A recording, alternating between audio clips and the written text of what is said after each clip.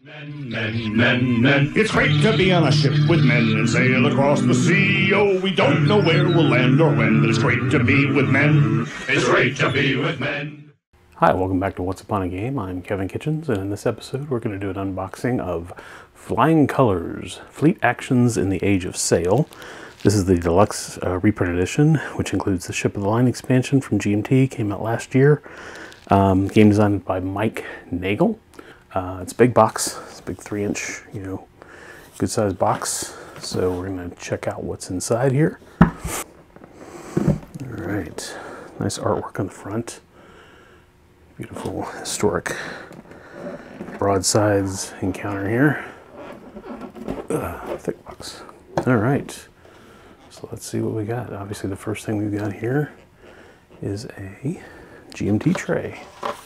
Help hold all your counters. There's that. We're going to set that off to the side. And then we have the Flying Colors rulebook. It's a 3.2 version from 2020, so obviously it's been updated. And your standard GMT rulebook. Very nice, matte paper, not too shiny, not too slick. The full color, laid out in the outline order.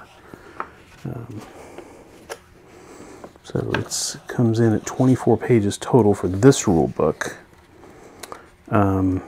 Just the rules. Let's see if there's a section where it stops and gives you some more advanced rules to see how much you actually have to learn here.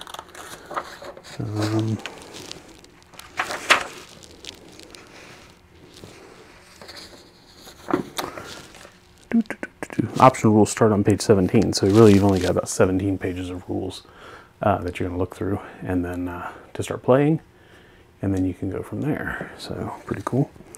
Now we've got a C3I magazine logo on this. This is the Flying Colors scenario pack, which is obviously some scenarios that were printed in the C3I magazine, which is still available from RBM Studios, so make sure you grab a copy of that.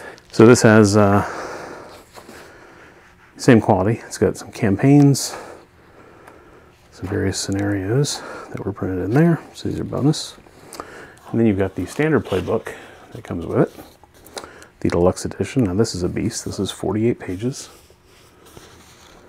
and includes how to design your own, how to play for tournaments, scenarios, duels, Ship of the Line scenarios. This is listed as pretty highly solitaire friendly. So there must not be a lot of hidden information. Roll of the die, things like that.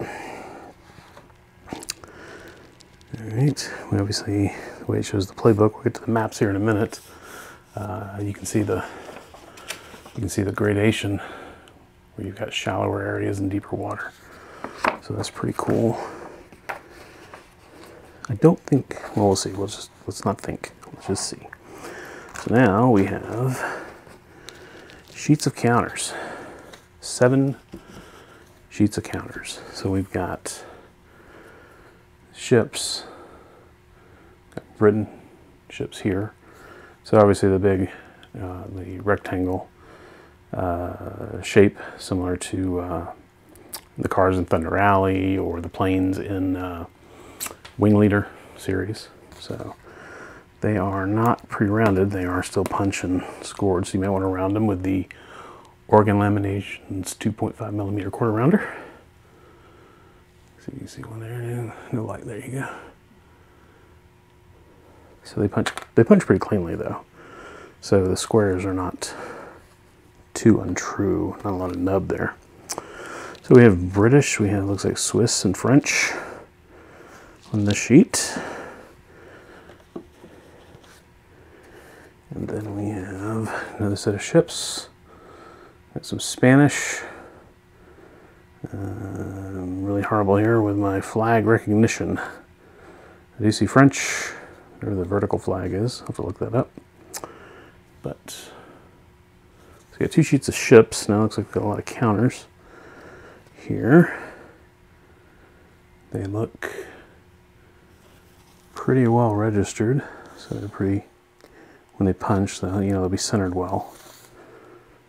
Counter sheet 4.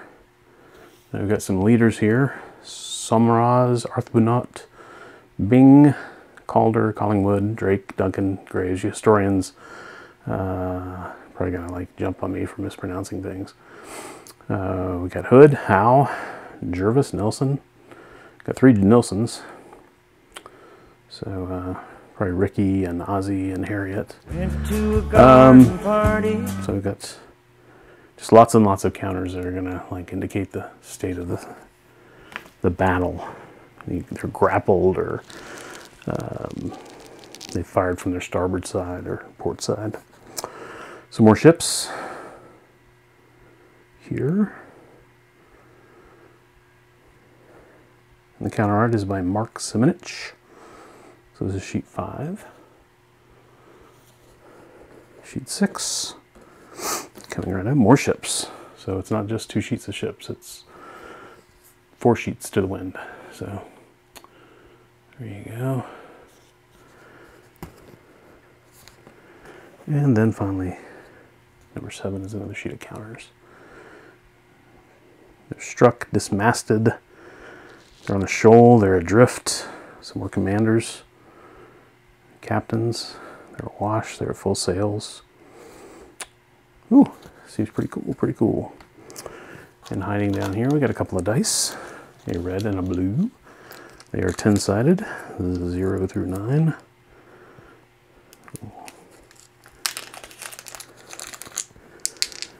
And I always like to test them. So we got a 0-9, or we got a 90, or we got a 9 to 10. So 2 dice. And then we've got Flying Cutters Enhanced Status Sheets. You got a whole pad of those. Oh, it's nice to go this way. So we got a full pad of those. You can mark your stats of the ships and what happened to them. All right, now we've got maps. Maps. Okay, these are cool because they're not. We got maps, we got playraids. Put playraids down, we'll take a look at the maps. So the maps are, no, they're big. I thought they were going to be small. I thought they were cardboard, but they're actually paper. So we have map A. These are 8-panel maps. See if we can zoom out a little bit here so you can see more of it.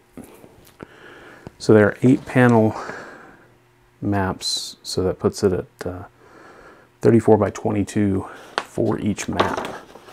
And it says that some of the scenarios can be 3 maps in size, so that's pretty daunting, really. So there's 4 of these, obviously with all different arrangements, A through D. All different terrain arrangements, I meant to say, or depth. Take a look at a few of them more here. Lots of blue, obviously, as you would expect. So you need some plexiglass here. I don't know how you're going to plexiglass 3-map battle. And why not? We'll go and just open them all here. They are thick, though. They're not your usual thin paper. This is map B. They are, hex gridded with numbers. And let's take a look and see. Looks like we have, no, they're all the same numbers. I thought they might be uniquely numbered, but they're not. So take a look here at map C. Doesn't matter what order we did D second. So obviously when they connect together, you're going to end up with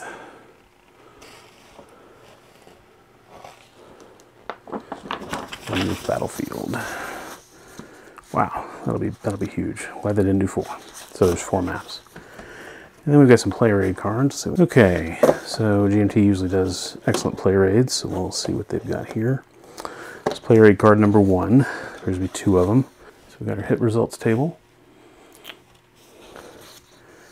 Firepower, determination, carronade, rake, some rules, movement, tacking, wind adjustment, various information. So you get 2 of those, one for each player, and then there's a player aid card 2, which is single-sided. And this is obviously a booklet, you know, the 4-pager. And then these are single-sided. Oh, we got something else there, so we'll take a look. We've got player aid card 2, and there's 2 of those, one for each player. But I believe you can pay more than 2 as well. Collision, evasion, grappling, break off, strike, disengagement, and command transfer. Like I said, that's a single-sided card. And then finally we've got a turn track with your sequence of play clearly outlined. Doesn't look like it's a very long sequence of play. Along with your wind direction, your weather chart, and then the turns going around. So that is Flying Colors and everything you get in the box. So let's recap it one more time. You get the turn track, two sets of 2 player aid cards, player aid card 2, and then a double-sized player aid card 1. 4 large 34 by 22 maps. Kind of a thicker paper, kind of glossy, so it'll endure the folding and creasing. And then a sheet of status sheets, a pad of status sheets, 7 sheets of counters. We got 3 sheets of counters, 4 sheets of ships. 4 sheets of ships for all, several nationalities. And then we've got the playbook with the main scenarios, the C3I supplemental scenario pack that includes the C3I printed scenarios, and the rulebook. And on top of all that, 2 dice and a GMT tray to hold all your counters, or most of your counters. And that is what comes in Flying Colors, Fleet Actions in the Age of Sail, from GMT Games, designed by Mike Nagel. Thanks so much for watching. God bless you. Bye-bye.